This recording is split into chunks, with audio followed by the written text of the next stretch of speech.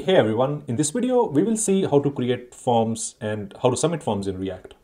But before we start that, I want to mention that I do have a blog.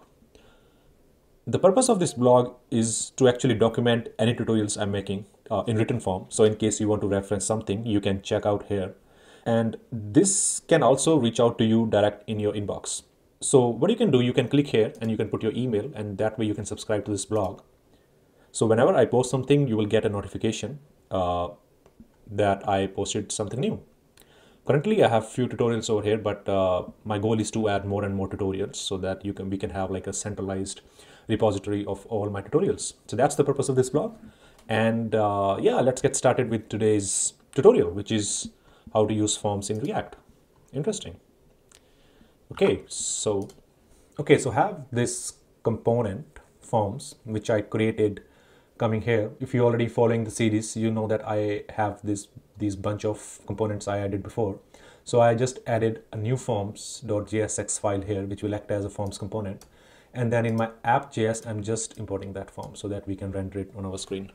So if I open the localhost and let me make it a little big so that you can see it, and I don't need to keep it open, so I can close that guy. Okay, so let's see what I am doing here. So first of all, let me show you how to use this form. So let's say your name is Saranjeet and your last name is Singh, and then when you submit this form, you get an alert, and which shows a full name, first and last name, Saranjeet Singh. So that is what we are building. There are many ways to build this form. One of the ways you can build this form is the uncontrolled way. It is a React terminology, the uncontrolled way. In the uncontrolled way of doing things, we don't use React's use state or other hooks. We use the useRef hook. So useRef hook is pretty interesting hook. What it does, it grabs the element from DOM, and with the help of this current property, we can get the value. Let me close that. So we can grab the value of our element. So if you have not watched my video on useRef hook, you can watch it here. I'll add the link somewhere here so that you can go through that, and so that you can better understand what's going on here. Okay, so I'm assuming you know what useRef hook is. So the purpose of useRef hook is to create references. That's what like useRef, like create references. And use is the terminology we use in React to declare if something is a hook. And hook is nothing but a way of encapsulating your, what's the word? Encapsulation of your logic? Yeah, something like that. So it will encapsulate your logic inside this so that you can use this useRef hook, on different parts of your program. So that's the purpose of hook. So hook is just a way of importing logic in React. So yeah, don't get confused or intimidated by these terms. So first of all, what we're doing here, so let's see the HTML first. So we have a form element, pretty standard, and then we have an on submit on it. So whenever we submit the form, whenever we click this submit button, this handle submit function will run. And then we have few labels. We have two labels, the first name label and the last name label. In the first name label, we have our ID. We have the type, which is text in this case, and then a reference. And reference, we are referencing to this first name ref. So that whenever we change anything here, whenever I add anything here, that value will be stored inside this first name ref variable. Hope this makes sense. Similarly for the last name as well. So whatever changes I'll make here will be stored inside this ref, this last name ref variable, and then with the help of current property, we can get the value. So that's all you need to understand for now in case of useRef, that we will, with the help of useRef, we can get the current property.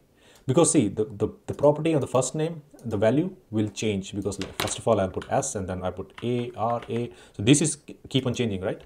And that will be stored inside this first name variable.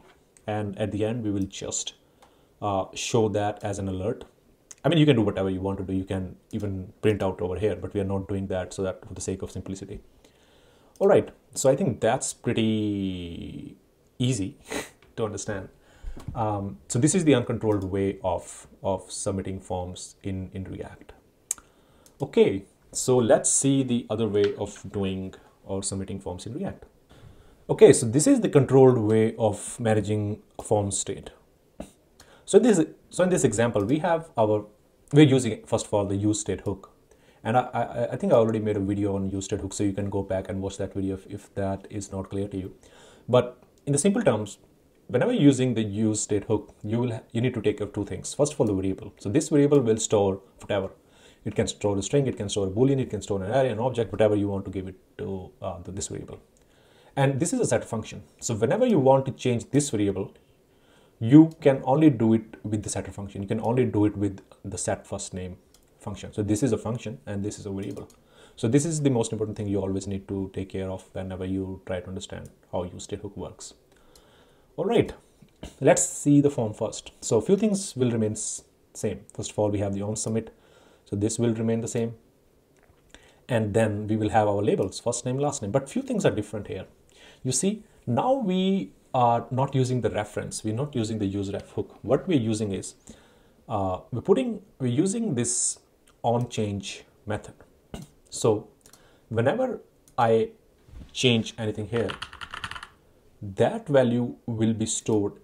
So whenever I add anything or change anything, that will be captured by this handle first name function. So let's see what it does. So handle first name is here.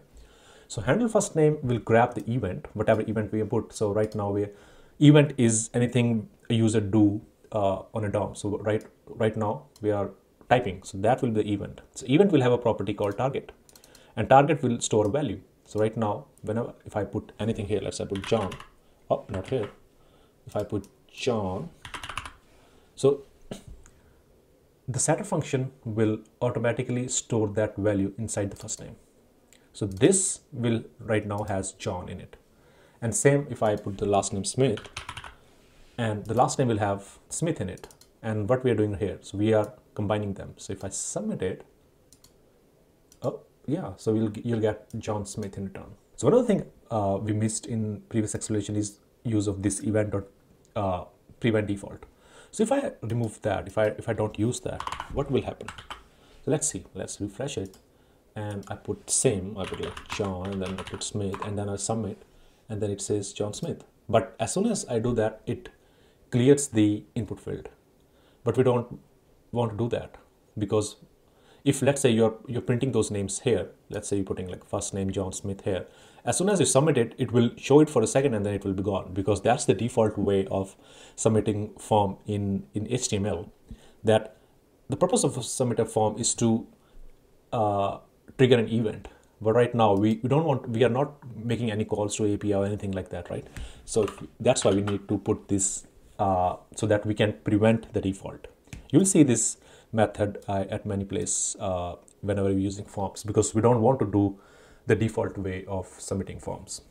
Okay, the another thing you need to see here is this value. So value is whatever we are putting inside the input field. So let's say right now we're giving it the first name, whatever user type, that will come here. So let's say we delete that and then give it a value of, let's say, John. So what will happen is as soon as you refresh the page, it will get this as a default value. But we don't want that, right? But in case sometimes you need to have some kind of default value if you want, then you can change this and add whatever value you want to add. But right now we don't want to do that, so we can just change it back to first name. So that is I would say, the easiest way of handling forms in React. It's not the best way, because see, we have like two variables. What we can do is, I'll show you shortly like how to make them inside like one object, and then you don't need to like take care of like two different set of variables. So, but this is a legitimate way of submitting forms in React with the help of the use state hook. So let's see the next way of handling the state in React forms.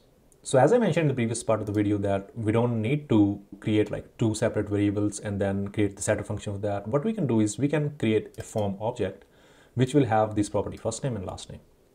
And if we see the HTML, it's pretty similar. Just now in case of value, because we're using object, instead of first name, we're using form.firstname, because the form will have this first name. And then similarly for last name, and then on change we will be handling instead of two functions, because in previously we have like first name and set function, set first name, last name and set last name. We don't need to do that. One function can handle that. So for that, let's create a function called handle form change. So let's see what this handle form change does. So what's happening here is we have our handle form change function, which will accept the event. So whatever a user will put inside here, and it will update the form. So first of all, you need to update the form. We need to copy all the previous value of form. So in case it's blank. And after that, what we're doing is we're grabbing the ID. So let's see what is the ID here. So for this case, the ID will be first name. So this will be the first name, and then whatever value we put here will store as the value. So let's console log that to make it understand better. So to understand it better.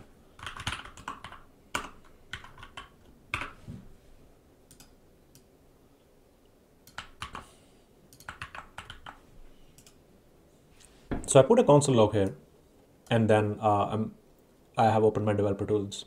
So what will happen if I type something here? So think what will happen. What we are doing right now. So we are grabbing the ID, and in our case, what is the ID? The first name.